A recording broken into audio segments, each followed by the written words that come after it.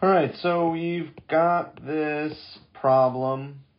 They want us to find the midpoint of a segment with these 2 points.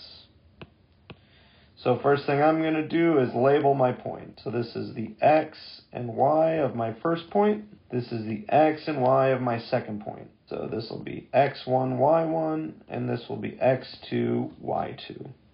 So next I'm going to start with the x's, and we're looking for the x-coordinate of the midpoint. So we're going to say x1 plus x2 all divided by 2.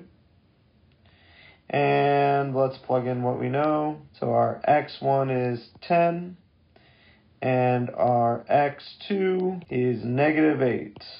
So we're going to add those together and divide by 2. So 10 plus -8 gives us 2. Divided by 2 is 1. So the x-coordinate of our midpoint is 1. Now let's do it again with the y's. So we're going to have y1 plus y2 all divided by 2.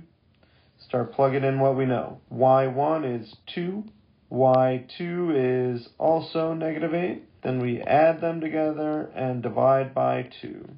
So 2 plus -8 gives us -6 divided by 2.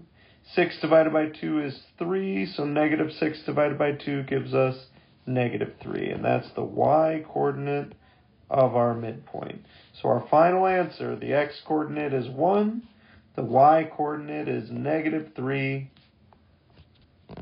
and our final answer then is 1, -3.